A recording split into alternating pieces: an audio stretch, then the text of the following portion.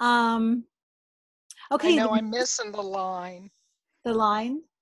You know, that kind of goes bisects there. I'm Yeah, pointing at my thing like you can see me. You know, they usually have a line in their nose. yeah, like right And around. I didn't do that. I need to do that. Yeah, But I so liked the rest of it, I was afraid to touch it anymore. yeah. Okay, maybe I will switch back over to the one where we can see the photo as well. Yeah, look at that line. Okay, so let's think about that now. So if you were to get that line in, what I sometimes do is I cut up, like if you don't have to mess up what you've already gotten done then. Make a cut right like Ah, this. And then just shave it a little bit both sides. Like, just cut a little bit more right there and a little bit more right there. Whoops. Something like that.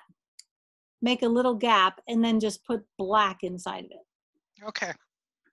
And if it doesn't show up because it's black and you got a lot of black around it, then bring a little highlight of something.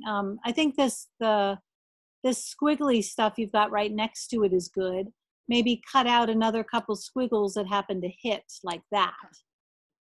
You know? Do you know what I mean? I do. That Okay. makes good sense. Okay. And then you're just really doing more of the same fabric, just cutting it out so that it happens to be more of the orange on it. Or maybe these spots you got right here. You might be able to fussy cut that fabric a little bit. Okay. And if you just kind of happen to put like a half of one right there, that would kind of darken it up. Or lighten up against the dark line. But that's how you get something like that. You can just cut a slit. Cool. And then you got I forgot his mouth. Pardon? His mouth? I'm talking to myself. I can see what I'm missing. Yeah. Here it's just evening out the mouth again. It's like the ear, where you're just kind of smoothing out what you've got. I think if you just come down here and smooth it, it goes somewhere like that, I think something like that. And so here, if you look over on this one, the dark is edged with just a little bit of light. So that's easy enough to do. Just trim this edge nice and straight and then slip a little bit of light underneath it. And that's kind of like the golden of his fur. So maybe find some of a golden color, kind of like a light gold. So it kind of matches what's on his nose, actually. Maybe you could take a little bit of, let's see. You know what? I might try either this fabric right there, the one that has like the little furry stuff on it, or maybe this one. That might be too light. But if you take a lighter one of the first one up here, above his nose, and tuck it under, it might show off enough. There's another thing too. There's his lower lip right here. Yeah, I know. Oh, and I also meant to tell you, I saw Catch this weekend, and Catch is a girl. Oh, she. Okay, sorry. I didn't know. I told my husband, we got to find out if the dog's a boy or a girl, And Mimi said her or something, so I'm like, okay, we're good. Okay. I didn't know. Yeah. Well, there we go. We'll sure. Well, she's got all these flowers on it, so I'll be. Well, that's why I told Bob I needed to know. I don't use as many flowers on boy animals as girl animals. So let's go back a little bit. So I really like this. You got a really nice comma here for the nose. So let's just take that. So that's what you got there. And then there's like a little C curve right underneath. So that's what you got right here with your light color. So that's good. But maybe what it is that C curve comes down just a little too far. Ah, okay. So it kind of comes in and goes like, whoops, yeah, like that. And then it's really narrow. See how tiny it is, but this is bigger. So maybe that's where the proportion is going on. I see. Okay. So we make that a little thinner, like that. And that gives you a little more room for the dark of the nose, which comes up like this. So I think you're probably pretty close there. And then I don't know, maybe you do have it about right. I'm wondering how to fit everything in, because Yeah. there's the edge of the mouth or the upper lip, and then there's a tiny little bit of highlight, and then there's a little bit of lower lip showing through the fur, the whiskers, and then there's the chin.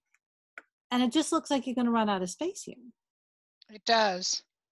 So maybe you could excavate underneath this line. Just make sure. I didn't have Tom put up the drawing from last week, otherwise I might be able to look at it. It's all right. I'm Take a trying look to think where is it, but yeah. Just kind of pick up a little bit of your fabric there and see. I'll write down excavate. I'll remember what that means. So crack me up. Yeah. Or maybe it's just smaller than I think. Maybe the lines are just supposed to be a little smaller, but it seems from, and I'm not, this is not a terribly exacting line that I'm making here either. So it could be just one thing's compounding onto the other, but let's go over on the photo. Her jowl kind of comes down and then goes up.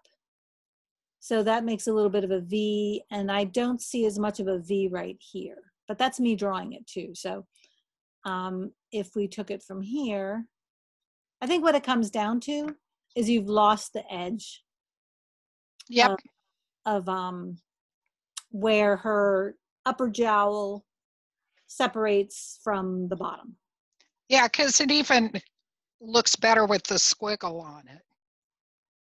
Because I can tell where things are supposed to go. Yeah, so I just lost my edges. Yeah. Sounds like skating. Yeah. Skating? Or skiing, when you lose your edges, you end up down the hill. I end up down the hill no matter what. So that has nothing to do with anything. And I think maybe, yeah, you know what? This whole area, so this whole area in here needs to be looked at. Yep.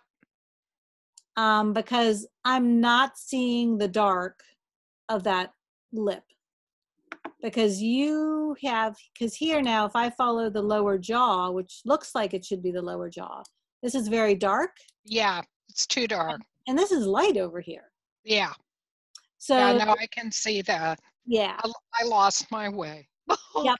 Yep. Okay, so just go back. I think I like the fabrics that you've got. Though I think maybe on the bottom of her lower jaw, when I think here in this case, I would just pull the pins and gently move everything off the line and rethink, just start, start from the upper jaw, get that upper jaw correct, and then move under it, slipping things under.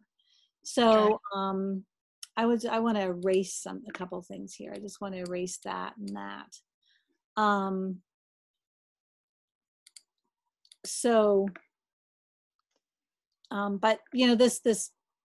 But the dark lip isn't there. So right. Yeah. So I see there's a few lines here, but it's just like you kind of got mixed up if it was supposed to be light or dark, and yep. So yeah, just take a closer look at that and redo it. And I think when you put fabric back, I really do like this fabric on the bottom. I like this fabric here. That's very interesting. But I think maybe to separate, because of all the black in it, I think that it'll stand out better if you go for something more like this one. Understood. Yeah.